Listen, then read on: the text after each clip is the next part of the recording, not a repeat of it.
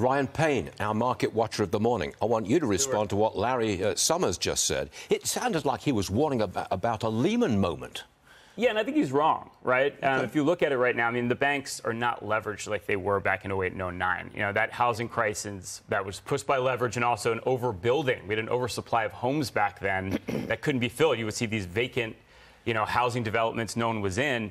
Now, we have a housing shortage in this country right now because over the last decade, if you think about it, like we undersupplied the market. Now you have every millennial wants to buy a house. Okay, so no Lehman moment, no moment of going over the cliff. But right. Are stocks overall still headed south from where they are now? Well, I came on your show and said they wouldn't break the lows 2 weeks ago. So I'm eating crow today, Stuart. Yep. But I think the bottom line is everything's at an extreme right now. I mean, look, the dollar's been surging.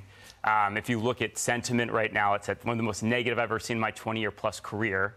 If you look at commodity prices, they plummeted, and you see interest rates have just skyrocketed. So I think we're probably at some extreme. At some point here, it's going to turn on a dime. And if you're not invested, if you're not positioned for optimism, because there's not enough optimism out there, it's going to be a big problem if you're an investor right now. You've got to be in. I said it last time, even with the markets. I'm reading between the lines, and you really are telling me that this is not a great time to be pounding into the stock market because you think it might go lower. That's what you're really saying, isn't it? I'm saying the opposite. I'm saying if you sit in cash here, you're going to be caught with your pants down because I do think that there's a lot of catalysts that could actually push this market higher. The negativity in the short term, maybe. But do you think they were about to enter a huge rebound?